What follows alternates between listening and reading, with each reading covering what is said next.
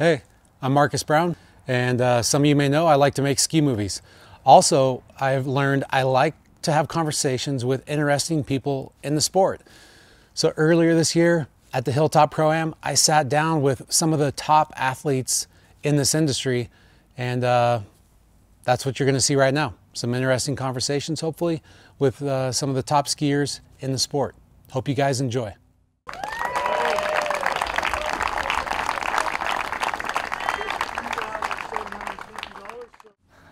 Robbie, what's going on, dude? Where are we at? What are we doing? We are at Hilltop Pro in Seattle, Washington, and it is an absolutely beautiful site. Have you ever been here? I've never been here. I've seen all the videos and all the stuff. I was excited to come, but things never usually look as good as they do on video in real life. But no, man, it's beautiful. It's amazing. Not a blade of grass out of place? No. Does it remind you of England? Yeah, it does actually. It's kind of like a similar, slightly chilly version of England. Everything's big, everything's nice and green. Everything's very, just beautiful. Just with a bit more blue dye in the lake. It's mad. How's the season been so far? Talk to me about the season. It's been amazing. Like, it's kind of, as a child, I don't know if I feel like most kind of water skiers who skied from a very young age, like I did. Like I watched every single webcast when I was a kid. I would never miss a webcast, no matter what. Just never would. And kind of watching all that, watching other people ski, seeing people getting 3 at 41, that's what you're going to need, guessing the finals, guessing all the cuts, and then to actually kind of be in the first tournament of the year and make the final at Swiss and get 3 at 41 twice, it was like, oh man. I was like, wow. never quite, I always dreamed of it, but I never quite thought that it actually kind of go well. Does this feel like a breakout year for you? Yeah, I guess. In my head, I'd always hoped that I was going to go out there and because that was my first American pro tournament really. I'd never imagined that I would actually go out there and it would go well. So I mean, I don't know whether breakout's the right word. I made a few finals, but in my head, it was the start of the season that I needed, and it kind of gave me some hope for the future of my skiing. Take me back real quick to your childhood. Originally, why did you water ski? What was it? Can you pinpoint it? One thing? Maybe it's more than one thing, but pretty sure my parents went, right, here's some skis, there's a rope, da-da-da. No, I mean, there's pictures of me. I was in the boat there's a picture of me that's on my, well, not my wall, but in the dining room, and there's me with this big life jacket on, pulling a rope in, no pants on or underwear, like. We may need that picture. You might have to find that picture. Yeah, for it's us. all right. The bits are covered, but there's like me.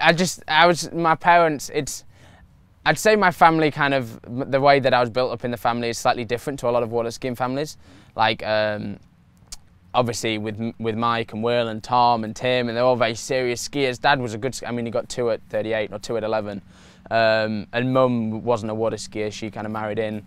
But they loved it, and Dad put a lot obviously into the lake and the business with Tim, and it wasn't like I was never pushed. I was never. They have said many times they tried to force me into other sports, so I wasn't just a ski bug. Like I did rugby, football, hockey, cricket, all that kind of stuff, because it wasn't the only thing that they wanted me to do. You could throw a ball pretty good. I've seen it. Question, but good enough. You but can yeah, get by. and that's why I think I'm lucky that I was never forced into it. The only thing they really kind of forced me to do was trick. I think the rule was if I tricked, I had to do 3 tricks to a jump. Obviously I ignored it, but obviously because I always wanted to go out there and jump like 10 times. Yeah. Like no, you're like 8 years old. You should probably like chill on the knees a little bit and do a few tricks. But what's your favorite event?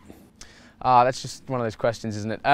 Right now, current. Right now, well, I'm in a slalom tournament, so it has to be slalom. No, it's slalom. Jump. There's just something about jump that it's terrifying. It's all kind of scary and dangerous, but that second after you come off the top of the ramp, well, half second, you're only in the air for like 3 seconds, but that quarter of a second after you're off the ramp, going up. You can see your tips. You're going up. The lake, the world. The lake like opens up to you, and it's just like, oh man.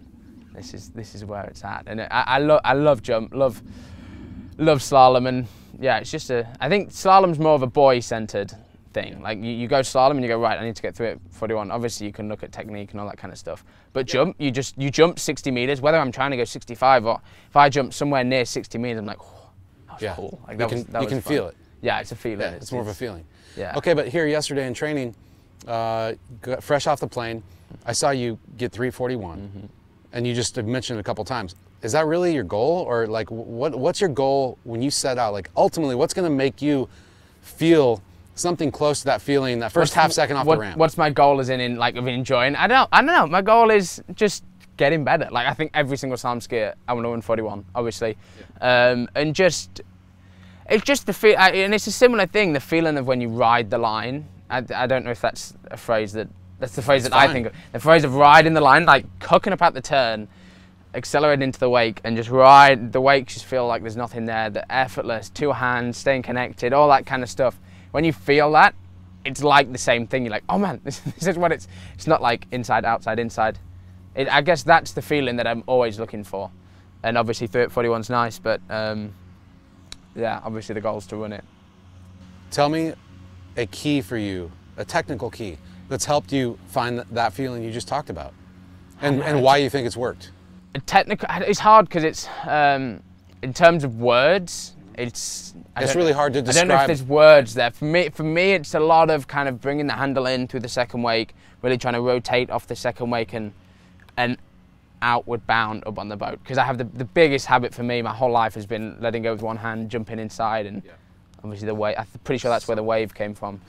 That's a popular wave. A lot of people do that. It started to. I'd love to say I started it, but I copied it apparently. Carl Roberge. No, all I remember is taking the. We'll say having banter with someone about their arm when we were younger, and she used to do it all the time. And we always used to kind of joke about it, that it was a bit weird, and what you doing that for? That's stupid. And then I remember seeing a picture with me. Obviously, it was when we were younger. There wasn't loads of pictures around Facebook, and I saw my arm like here, and I was like, "What is that?" I spent my whole childhood like making jokes about this arm. Looking in the mirror now. And now I'm like, man, it's popped up. So when you take the handle, you're talking about maybe twisting out, or keeping the handle in, keeping the handle close. Are you trying to keep it close and in front of you, or trying to keep it close and to the side? Which arm has the load?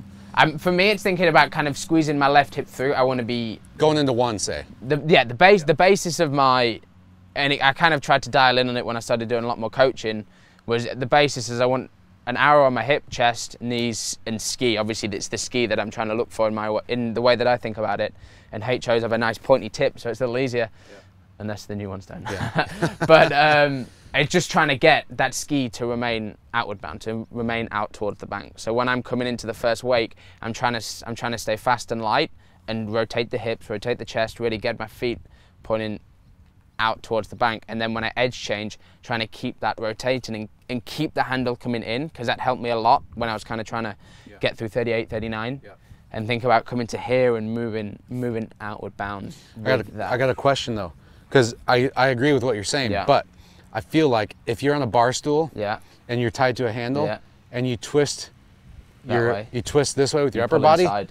Well, no, your lower body or your feet are going to twist to the down course or like towards the buoy instead of out towards the shore. Yeah. But isn't that a good thing? I don't know. See, it's the transition. It's the because I was always, I mean, in England, I don't know what it was like in the West. It was always straight arms. My whole childhood, it was if you bend those arms, you're going in. Yeah. I mean, from a learner to it's drilled into your head. Boom, straight arms. You watch old videos of Will, straight arms. Yeah. Whereas then it was kind of like, obviously Nate popped up, and you were pretty in with the arms, weren't you? I'm trying to think. Yeah, I would do stupid stuff. But I mean, I think I was doing okay things, but I didn't have. I wasn't doing as good as you're doing it. No, yeah, and I think it's for me. It's just a matter of if I think about relaxing my arms, I just come here. Yeah. I just come inside my chest. Whereas for me, it's more like of a release outward bound. Like obviously you're gonna run into the buoy at some point. So for me, it's kind of a. But I like what you're talking about. I'm just trying to make sure that we unpack it because if you're thinking about keeping the handle closer, or rather keeping your body close to the handle, it's kind of the real result. But sometimes as a skier, you got to think about where the handle is relative to you. See, now you say it and I think about it, it's less of, I'm just trying to, I have a feeling that I'm trying to look for, and I get it every now and then. Yeah. It's like, I'm going to have to sit this way now. You've got me into it. That's good. So when I'm here, it's a kind of a feeling of coming, like I'm trying to twist, like I'm squeezing that like left butt cheek. Yep. Forward and through. Forward and through, but it's trying to squeeze to here. And I think that's why sometimes I shoot the ski out in front of me at 41, which... But doing this move, I will say, creates a torque that keeps your ski from shooting too far too soon. So I think that's a good move, is what I'm saying. I think it helps you keep. It actually creates a torque that keeps your ski kind of pointed more towards the buoy going outbound, which helps you keep your feet closer to you, so you're not moving. Which helps keep from the ski getting so far away that you come to the inside. And come inside, yeah. And that's I think it's a good key. Yeah, really good yeah, key. and it's a feeling, and I kind of realised actually, like, I think it was last year, I'm like, man, I haven't thought of anything different for like 2 years. So like I just kind of thinking of that feeling, actually last year I tried to kind of add a few different things in, which was interesting. I was very kind of in a rotational phase in my head. I was like, well, I need to rotate through this course. It's obvious, if the ski goes there, why would I want to stay open when I'm trying to get the ski that way? And I realised that maybe 2-4, that's not a fantastic idea at the finish of it. Like I was getting all this kind of stuff, and you'll probably see me do it this weekend. It's kind of my safety thing, because I know that the line's there. It's kind of rotating through the finish of the turn on 2-4, my onside, and coming this way. And I realised that probably wasn't a fantastic idea, and trying to kind of change that a little bit to get myself a little bit more lower body movement. Because 1 through 5, I still believe that it's rotation. Everyone knows, and I don't want to be wrong, but this was kind of your kind of West Coast style more.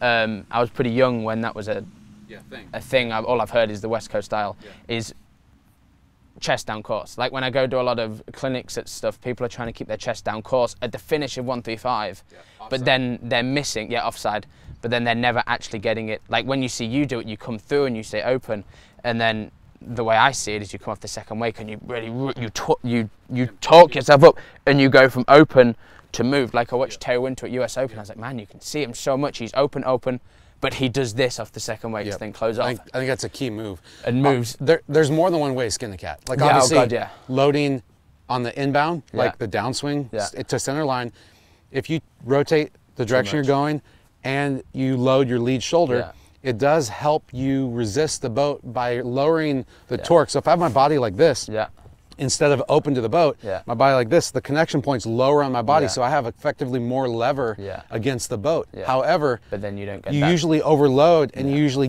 people get this on the second outbound move. And so what I found is like if you more efficient to be a little more open inbound, and you get more effective mass shift and you get more effective acceleration, but then you have the move to make. You actually have a move to make like this, which helps keep the ski pointed at the buoy with a handle and less likely to shoot out. Yeah, no, I like that feeling, but for me, if I think about being open, then my feet don't follow. So I like to think about, the way that I've always put it is I'm not moving my chest, I'm not driving with my chest. Like I like to think about my outside offside again, right shoulder, right hip, right knee, right foot, all coming kind of around the circle. And kind of Freddie Winter is someone who I think you see that big time from. Will a little bit, but it's a little more movement there. I just like to really think about coming around at that finish of the turn, and the shoulders are moving. They're not driving, but they're following, because if everything's around here, then I'm going to get that little bit more angle, and then I'm going to get that whip feeling that I think you get from this.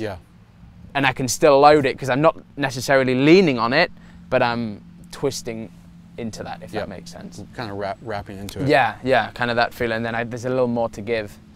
But that's, just really trying to almost keep that ski trim in, but really move through the finish. And I know I had an interesting conversation with you in June, God, I can't remember where the hell we were. It was somewhere. Florida. And talking about the back of the ski, and that was actually changed how I thought of that a little bit. And it actually made the way that I think about it make a bit more sense. It was something else in there. We should talk more about that later. I hope the lawnmower doesn't come over here. That's going to bum us out. Sounds like he's coming. He's coming. He's there, isn't he? He's coming. He's coming for us. Oh, man. Let me see what he's doing. All right, let's finish this up. Where's he going? We got. He's going to go down there for a bit, and then I'll take a break. Kind of got off track on technical stuff because I really didn't plan on that, but that's great. That's fine. What drives you to ski? What literally, if you could pinpoint one thing right now at your age, you've kind of had a semi kind of breakthrough year here in America on the pro tour, we'll call it. And I don't know, I want to know, I think a lot of people want to know what drives you to do this. I think I've done it for, I don't want to sound like I'm an old man, but I've done it for so long. I'm only 22 and I've done it for 18 years in Salem for like, I don't know, 17, 15 of them.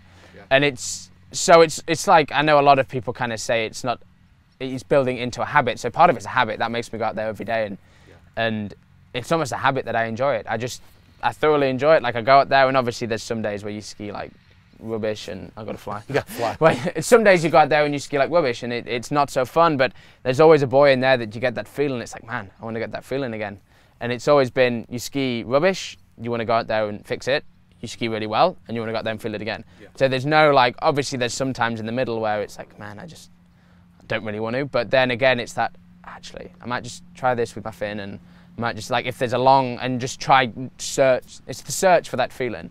And I think it's and obviously the score. I want to come here and I want to go on a webcast and rip it up. That's kind of the goal. Like I say, I watched a lot of webcasts when I was a kid. Yeah. I was like, man, that guy looks so cool. Like, yeah. Man, and I remember that. That's the thing. I don't think it's... Kids are watching you now, dude. Yeah, it's not, I don't want to like feel... It sounds a bit big-headed, but I'm like, we were having a conversation with Will. He was like, man, I just don't think there's that much like hype around.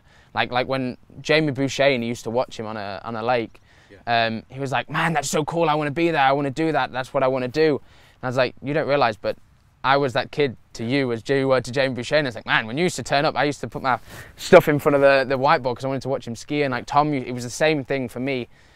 And I remember that. And I understand that there's a lot of kids there that that watch that. And I was that. Like, I love it when I've done a few clinics at home and you get to go ski and they're like, oh man, are you going to ski? You're going to ski? And they get excited. And it's like, to me, it's boring, but you go out there and you go out there and go, it's fun to see people get that excited about skiing. It's not, I don't think it's showing off. I don't think it's kind of, it's just going out there and doing a few flips and you make this kid's day and it's like, oh man, that's actually, like, I've spread the joy of the sport and that's what we're here for. Yeah, we go out here and we run 3 at 41 on a webcast and it's cool to watch and you want to meet them, but I think it's, yeah, there's a lot of excitement for when people ski well and hopefully I can ski well and get a little bit of excitement for myself. I love that. Yeah, I think that's important. Speaking of the webcast, what could you accomplish in the next 2-3 days that would make you walk away from this weekend feeling good?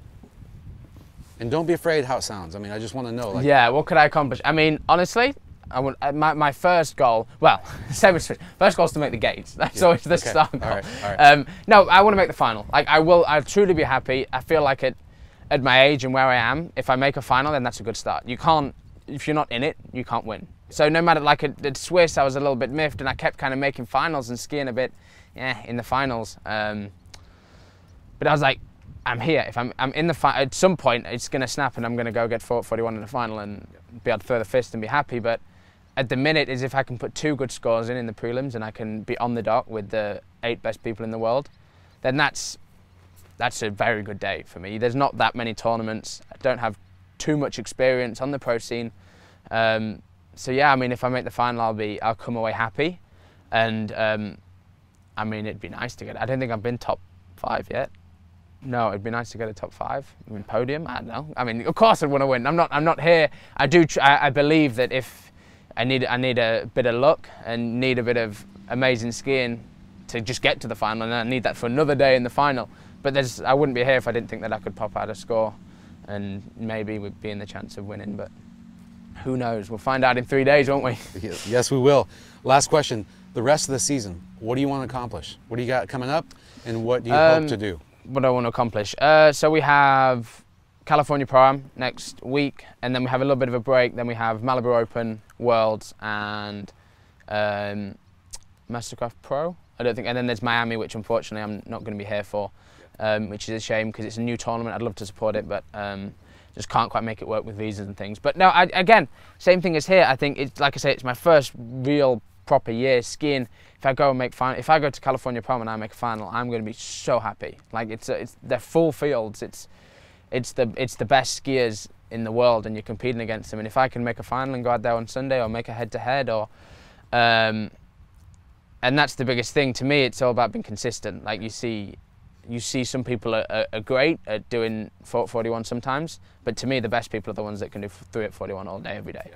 And that's what I look at. I'd love to be on the dock, and I don't think, as a kid, I always imagined that you watch people and you go, man, it must be so good turn up to a pro tournament and just knowing that you're going to get 3 at 41. Like, again, Will, like, I obviously watch him the closest out of everyone else in slalom, and I would turn up and go, man, it must be so cool to turn up and know that you can just get 3 at 41. And in my head, I'm still searching for that, but I now understand that, yes, even though it looks like they get it all the time, it's not a guarantee. No. But that's the goal, to be able to get 2 3 at 41 all day every day, and then push it down there when the time is right. But yeah, consistency this season. Finals, and you can only podium if you make the finals. It's all good being able to run 41, but if you can't get 2 at 41 to make it in the final, then there's no point. So that's where I'm at, trying to get 39s all day. And I think, not to go deep, but I think you just highlighted something that bugs me about the sport in general, which is kind of the short-term hero approach, where people are like more fired up about kind of a practice PB, or like, you know, where maybe their buddy who was driving might have been helping them a little bit or whatever, than they are about kind of finding a feeling that creates consistency. Yeah, and I know, like I say, I think I'd be not alone in saying that Will's one of the most consistent skiers in the world and has been for the last 20 years. Yeah. And that's my goal. My goal is to be able to go out there and not be able to go and, like I say, not be able to go and get 41 once in a blue moon and make it into the finals. And like, obviously it happens, you make mistakes, everyone does. But I want to be the kind of guy that, okay, if I'm on the dock last off, I know that I'm going to get 41. I remember seeing it was Matt Fraser in the CrossFit Games, and he was like, my goal is to know that when I turn up into a tournament, we're stuffed. Like, everyone else is like, oh man, we're not going to win. Yeah. And obviously that's the goal. That's everyone's goal. That's everyone who's here.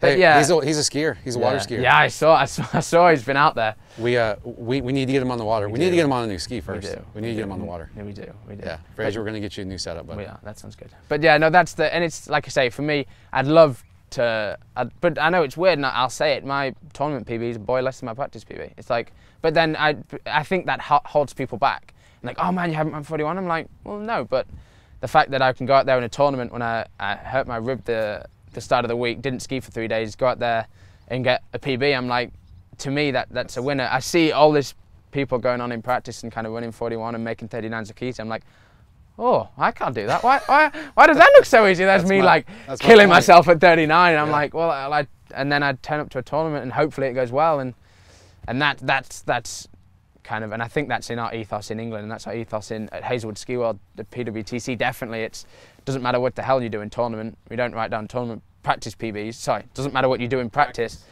It's about getting confidence and consistency, and that's hopefully that I'll take through. Hopefully, a long career is that tournaments where it's at, and getting consistent. And the goal is to be consistent on 41. I think that's everyone's goal, but yeah, that's the goal. Well, on that topic, last question. Do you know how old Andy was when he won his first World Championships? No, I have no idea. No, how old was he? 20? I think he was like 18. Was he 18? I think. Yeah. I could be making that up. Sounds about right. But very little kind of international experience, kind of an unknown in a way, and world champ. Yeah. Are you properly addressing the potential that you have a chance to go out and crush buoys at the Worlds this year? So for me, I have obviously I'm the only one that's in my head, and everyone else is the only person that's in that. So I have no idea, say Sean Hunter, Joel, all the kids that are my age. Yeah. I'm not going to be stupid and say, I'm not going to jump to Worlds and hope that you win. It's in all of our, like I say, we've all been skiing for years, really. Yeah. We've all been watching all these people win Worlds and like, oh man, that looks so cool. Like just to go do that. I'm not going to say that I don't want to do that. But to me, it's another tournament. To me, the world is important as Hilltop. And that's, I think a lot of people really kind of prioritize stuff. But I just want to go out there, and if it's a tournament, I just want to ski well. I want to make fans, I want to prove myself. I want to go out there and get through it 41, 4 at 41 and be consistent through that. And I don't know, yeah, it's tough, isn't it? Like, obviously I dream of doing that, being the underdog that no one looks at. Oh my God, he gets 4 at 41, wins the Worlds and there's a big runoff or something like that. But yeah, it's another tournament. It's a big tournament. It's the Worlds. I mean, you say you're world champion. Not many people can say that. No. Well, the cool thing is, it is harder to stay on top than to get on top. Yeah. So obviously you know that. Like it's easy. 100%. It's easier to just pop one off. Yeah. And then now everybody's looking at you, and you're not the underdog anymore. Well, when I did Swiss, I was like, oh man, that was really good. And like all pumped. Yeah. But then I was more excited when I went to Courage the next week and got through at 41 again. I was like, oh man, this is not just like backing it up. I probably spoke to George. I was, oh my god, I did it again. Where the hell is this coming from? Yeah. And then went again and went to Drew's and ended 4, and I was like, I actually feel like I felt obviously like I'd accomplished something at Swiss, and then to do it again and make masters with a 4 at 41, I was like, I actually feel like I haven't just popped off one big score. I've been able to be consistent. As we talked about most of the interview, it's consistency that I'm looking for, and I felt like I did that at the start of the season. Well, definitely one of my favorite quotes within the realm of kind of professional athletes is, be who you are on the way up, because that's who you're going to have to be on the way down. And I think there's a lot of young kids watching you right now, what you're doing on the water, what you're doing off the water, and it's really cool and refreshing to hear somebody who's doing it for the right reasons, in my opinion, and doing it for the love of it and the craft and perfecting it and finding those feelings and working through the struggles and the downtimes, because that is a bigger lesson as an individual. You become a better person through that process, I think. And the good skiing and the performances and the podiums are secondary. Bonus, and that's I know I was one of them. I was a kid that watched pro skiers and go, oh my God, I want to be that. That's why I skied, and I loved it, of course. But I went out there, I'd watch a webcast and I'd be skiing. I'm like, oh man, I feel like Will, I feel like Nate or Freddie. I'm like, oh man, I was trying to run whatever it was, 32, 58, no matter what it was. But I watched that and it inspired me. I never watched a webcast and went, oh, that was cool, and went to bed. No. I watched a webcast and was like, oh man, I want to ski, or I did ski if it was the middle of the day. Jumping out of your skin. And I understand that is, it's cool to watch, and hopefully hopefully there'll be many more tournaments to watch in the future. Well, thanks, buddy, for sitting down. It was fun. Thanks for having me. Appreciate it. Thank you. Yeah. Time to go ski time. Yeah.